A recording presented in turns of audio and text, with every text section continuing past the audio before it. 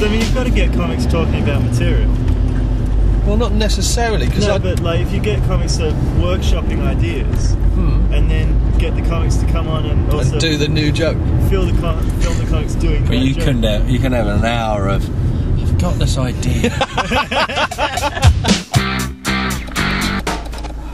Beautiful. No, I'm just recording it for fun, and for an Edinburgh show maybe. I'm just going to do all the journeys. Don't actually do any of the gig. Just record the journeys. You know what?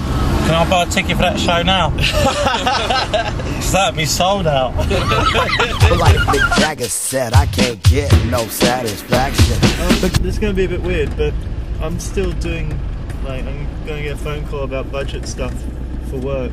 So I'm going to have to get you to turn the camera off at that point. Oh, that's cool. Oh, look at you, eh? Shut up. Damn. The most exclusive accountant ever. That's unbelievable. Ladies, and I'm down with the ladies. So, Kev, do you find yourself a bit penniless at times? A lot. I think it might be the fact that you spend thousands of pounds on things to stick to your dashboard. Fucking more stuff than the fucking shuttle. Next time they try and put Beagle 2 in the fucking interplanetary orbit, they'll come to you and they'll fucking get it sorted out. We're sending this red rover to Mars. It's got a white bonnet, but we can put NASA on the front. Kevin NASA, shut up.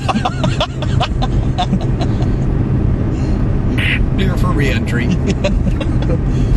Sometimes when I'm on my own, I drive a car like I'm driving a plane. I wanted to be an astronaut. But I'm a bit like one. I've got a rover, diesel.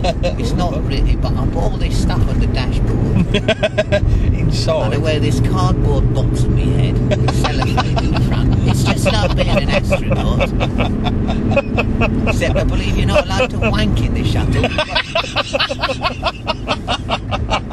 Whereas I find,